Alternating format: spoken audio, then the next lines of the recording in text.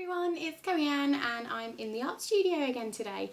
I'm working on some more watercolour Christmas ideas, quick and easy ideas in watercolour that you can create at home for some fun or to make Christmas cards. So this one here is going to be a sort of rough snowman design.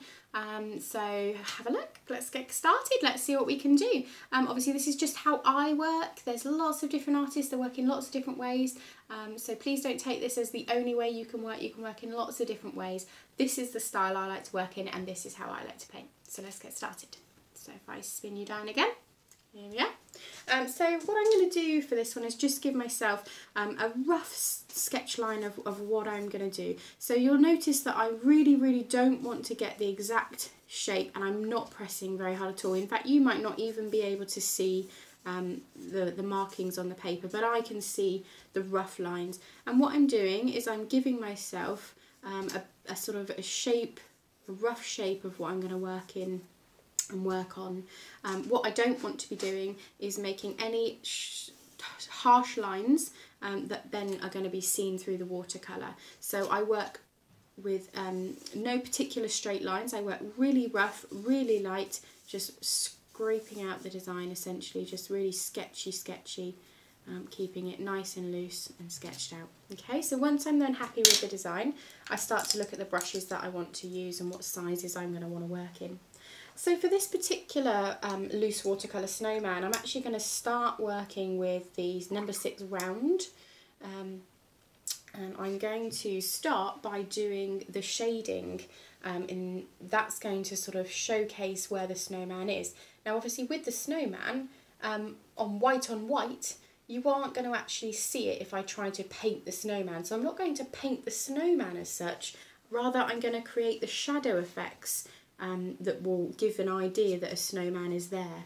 So I'm actually just starting with some Payne's grey and I'm just put a tiny amount on the page, then with the rest I'm just moving it around. So this is just to give me the idea that there is some snow and that Mr. Snowman is actually on the snow. Okay, so this is how I get that effect that the snow is there without, when I'm working obviously on wet and white on white. This is without having to use a white gouache, for example, which is another way that I could do it. Okay, so I've got the shadowy effect of the snow underneath now. So then I'm going to pick up with a wet brush a little bit more of the Payne's grey and I'm just going to shadow the snowman in here. Now I've used a tiny bit and now I'm going to take off the colour with the water and I'm going back on simply with a wet brush. Okay, I'm not using any more than that tiny amount that I used there. Now I'm using just a wet brush to pull this Payne's grey around because I don't want very much of it there. I'm just creating shadow. Okay, so I'm actually going to use the same part of it up here and I'm going to move it to create that shadow of his head here. So I'm now going to take a tiny bit more. You'll see, can you see that drop in? A very tiny amount and I'm just coming underneath his hat or where his hat will be and I'm just then moving it around. Now where there's going to be no real colour, I'm still going over it with a wet brush. And I do this just so that the edges are loose and not harsh. So by using a wet brush against the Payne's grey, it blends that Payne's grey into the wet, which gives me a less harsh edge. Okay, so that's why I'm doing that. So I'm pulling that there around like so. So what I need before I can do the next step on the snowman is for this to solidly dry. Whilst that's doing that, I'm going to actually come up and start working on the hat. So for the hat, I actually do want to use the Payne's grey again, but I'm using it much darker, much heavier, loading up the brush much more. I'm going to start at the top, and that's so that I can control how much I bring down here, but also so it gives more chance of that to dry down there. So with the Payne's grey, I'm going to just start striping it from the side here. I'm going to create that side edge and then I'm going to start striping it. But I'm actually going to try and leave some white mark spaces, and that's just to create the effect that I want to create. So I'm going to bring down here the edge of the hat. You'll notice it will start to blend now with that water that's on his head there. just going to bring the hat edge out further here. That's it. So can you see the water spreading slightly down there? I'm not too worried. This is a loose watercolour snowman, so I'm not too worried. But I am going to do my second darker layer when that's slightly more dry. So what I'm doing now is I'm wetting the brush and I'm going to bring it back in from this side. I'm going to create the edge that I want, and then I'm going to start moving it around.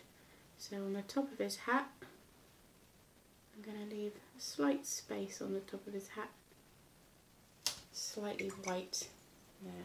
So this is where I'm going to come back in now and start dropping that level of colour that I want in. So I'm bringing now in that darker layer of the Payne's grey, and I'm dropping it in on the wet, so it is going to move around. Just remember, when you're working wet on wet, it is going to move. So I'm just dropping it in. I want a little bit less white here, so I'm just going to start filling that gap. There we go. And just dropping in the black here. I'm going to define the hat slightly. Although this is a loose watercolour snowman, I want a little bit of definition up here on his hat. So I'm creating those edges. There we go. Fantastic. So, ooh, we've got some happy accident hat there where it makes it slightly looser on the edge. So let's do a similar effect over here. Brush getting in the way there, rolling onto the page. That's okay, we're going to pull it out. So what I'm going to do now is I'm going to stick with the loose watercolour. I'm actually going to tap on some specks here. Now don't worry if you get a speck that happens to go in a place you don't want it, you can lift it out with your tissue. Okay, so I've done the blue, the Payne's grey specks at the top, which sort of relate slightly to the hat, and I'm going to do that with now a pale blue. But what I am going to have to do is clean this palette part out, I think, because it's got lots and lots of different colours in it at the moment. So I'm going to probably clean it out before I use the bluey shade. I'm just going to clean this palette part out, and then I can use the shade of blue that I want to use.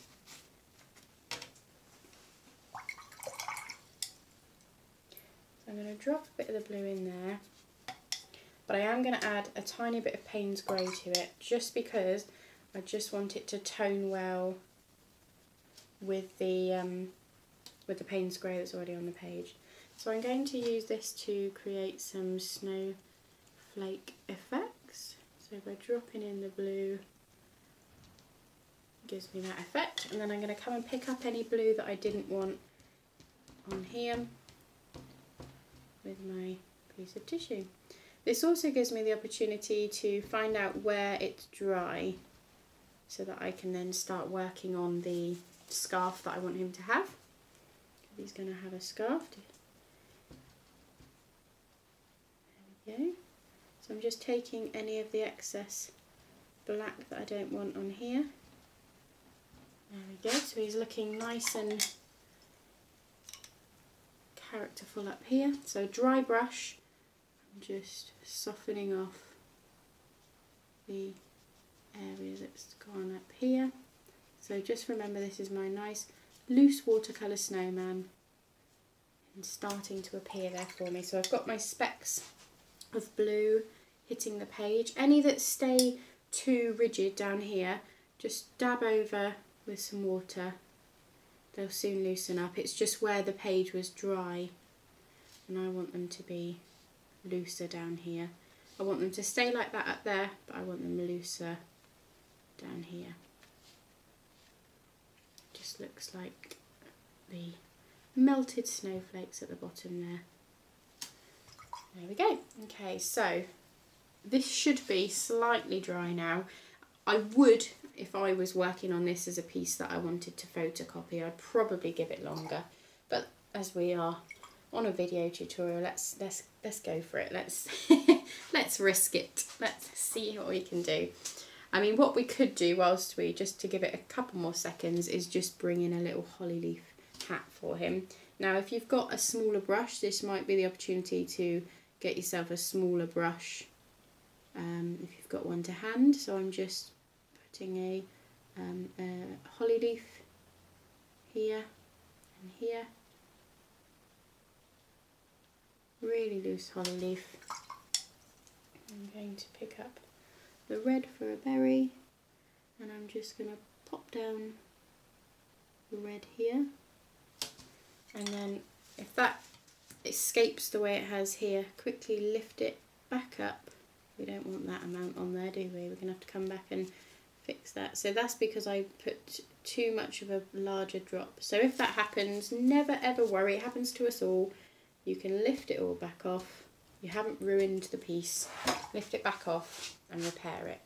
So let's start by repairing a hat, which I'm going to strike in the grey.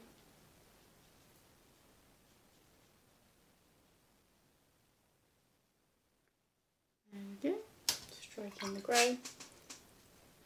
Let's put back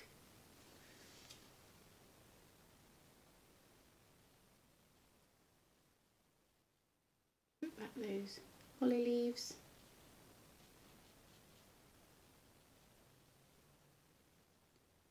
And we'll wait for the berries in a second. So whilst I've messed around with that and repaired my hat, I should now be dry enough to go on and put his nose. So we need a nice orange for the nose. So I'm loading the brush up with a nice orange now. And for the nose, I'm going to try and again keep it nice and loose. So he's going to have a carrot nose, a nice loose carrot nose, so I'm going to keep it wiggly, coming out to a point. There we go. He's got his nice carrot nose. And let's give him a scarf. What colour should we give him a scarf? Should we go for a blue scarf again? Should we go for a bright blue? So if we're going for the scarf, I'm going to have his scarf starting down here. Now thankfully it is nice and dry, so I can pull the scarf up to the top. I'm going to give the scarf a part there, and then I'm going to reload and start bringing the scarf around his neck so that he's got a nice winter scarf coming around here, and then his other part of the scarf is going to come out on this side, so it looks like it's tied into a knot just here. To do that, I'm going to add a different shade of blue next to this one here.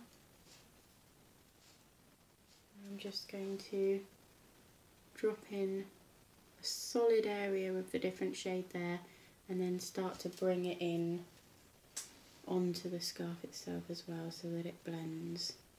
So we're just dropping in strikes of the other shade of blue, but it's actually more solid here to give the impression that it's been tied there. But let's drop in some more of the blue up here, and some of it over this way as well. So my loose watercolour snowman is appearing. Hopefully you can see him coming to life now. So if I want the hat to be slightly darker, I can still, whilst it's wet, bring in a little bit more.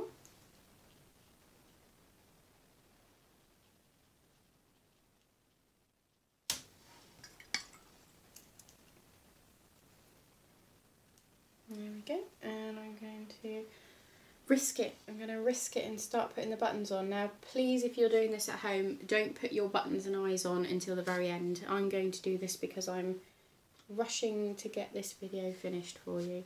So I'm going to do 3 buttons here. 1, 2, 3. And then I'm going to have 2 little eyes. 1, 2. And there we have it, my loose watercolour snowman. Now, obviously there's lots more things that you could do. I'm going to drop in these tiny little berries. I would do them much larger if I wasn't worried they were going to... Oh, look at that, every time. That was a drop of water on the brush. That was a slightly different issue that time. So let's bring back the... But this is a good chance for you to see that just because something goes slightly wrong, you don't give up. You can repair it, especially when you're working in loose watercolour, okay? So if you get drops on the brush, that's a good idea is to take them off because they will affect your work. Let's repair this area here. Stop the flow of water. And then we can start repairing it by moving that back over, creating that edge where we want it. So here's that, straight along there.